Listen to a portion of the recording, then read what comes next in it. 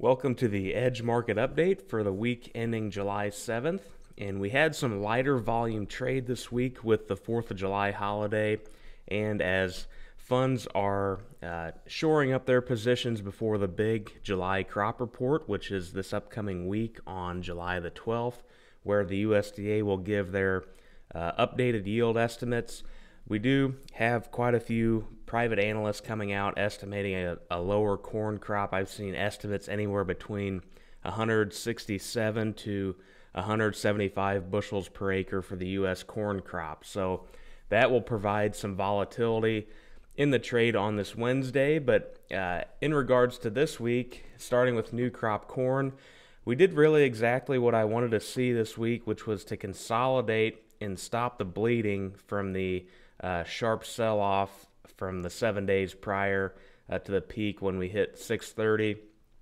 And we did make a new low this week at 485, but we did recover over that to end the week and never really tested it again. So that was good to see. And so we are building a good support foundation right where we're at. And if we do get some bullish news in this USDA report on Wednesday, certainly could see a double bottom forming here. Would have to be confirmed with some closes above the 537 and 547 levels to confirm a bottom could be in place. But certainly, leading up to the report, this looks very good. And then if we do perhaps lose this support level again after the report, obviously, we could see new weakness after that if price does lose 485. But we did have some lighter volume trade this week after the report on Friday. Strength indicators are making their way back down to very oversold levels. We're not extremely oversold, but we are pretty weak in regards to strength. Money flows were very oversold after the sharp sell-off the past 10 days or so, but they are kind of turning up higher.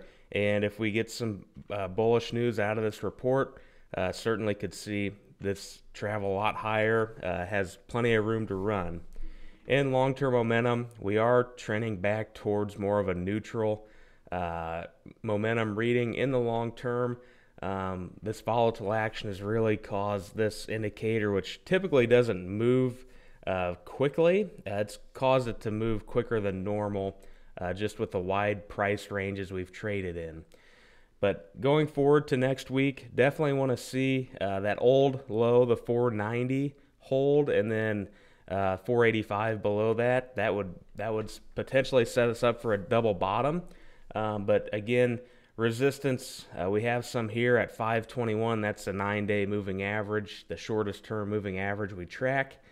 We got the 50-day moving average at 534, and then here we have some resistance lines from prior highs and supports at the 537 to 547 range.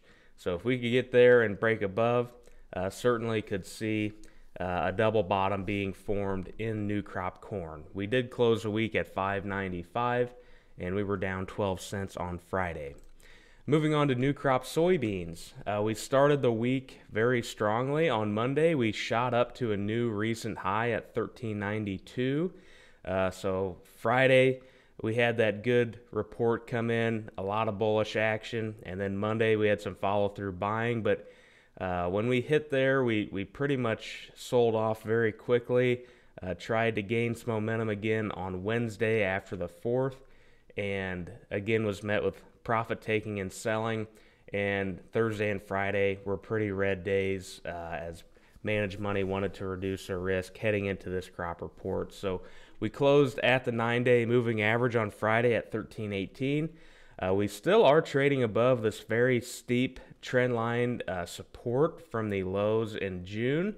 That range would be about $13 to $13.10 as we go throughout this week. Really would like to see that hold to keep the short-term move intact. But if we do get below that, really would like to see this 1286 level hold as support. Resistance in the short term is 1338, so would really like to see us get back above there and potentially challenge these recent highs again and consolidate up there. Volume was also pretty light on new crop beans this week. Strength indicators were obviously very overbought. When we got to this first high, we cooled off, and then Monday and Wednesday we traveled back higher as we made a higher high on price. But the concern for me is we made a lower high on these strength indicators, so that is creating some negative divergence that needs to be negated if we want to travel higher here. Certainly could be done, but initially that does show some concern for me, just paying attention to these indicators. So really would like to get back above at least that 1338 level to try to get out of that negative divergence formed in strength indicators. Money flows were very oversold, became quite strong again, never got to really an overbought level, and they're currently peeling back towards a neutral reading to end the week on Friday.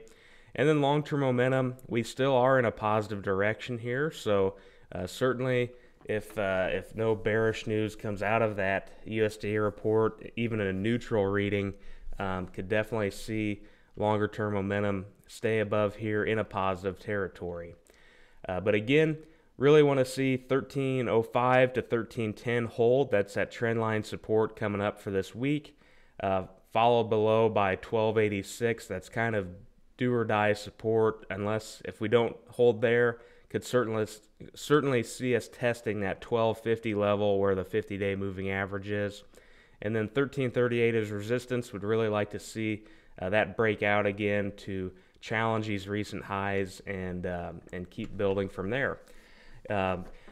Acreage reports are due on July 15th, and we need to get acreage reports signed before then. And again, we have the big crop report on this Wednesday. If you have any questions about your insurance coverages, if you want to see any indemnity examples on revenue or yield payouts, more than happy to do that. But thank you for watching the video, and hope you have a great weekend.